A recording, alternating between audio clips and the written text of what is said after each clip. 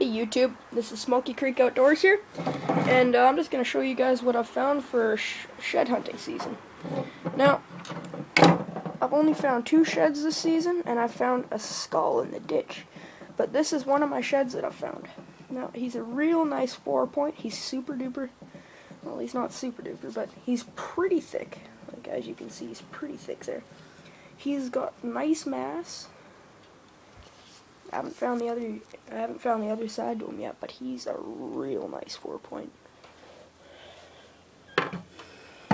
Now, this is one of the same antlers, but from another season.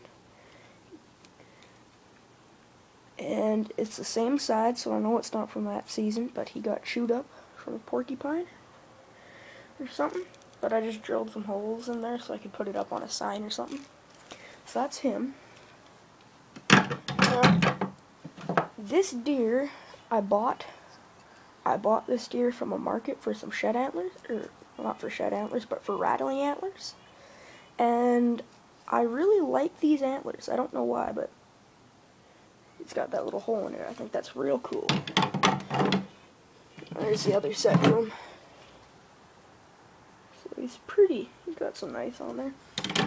Last but not least, here is the mule deer that I found.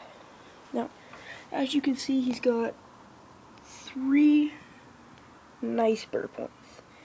He's got 1 burr point there, 2 there, and he's a 5x4. On this side, he's got 5, so he's, yeah, you know, he's not super wide, but he's pretty nice. That's the back view.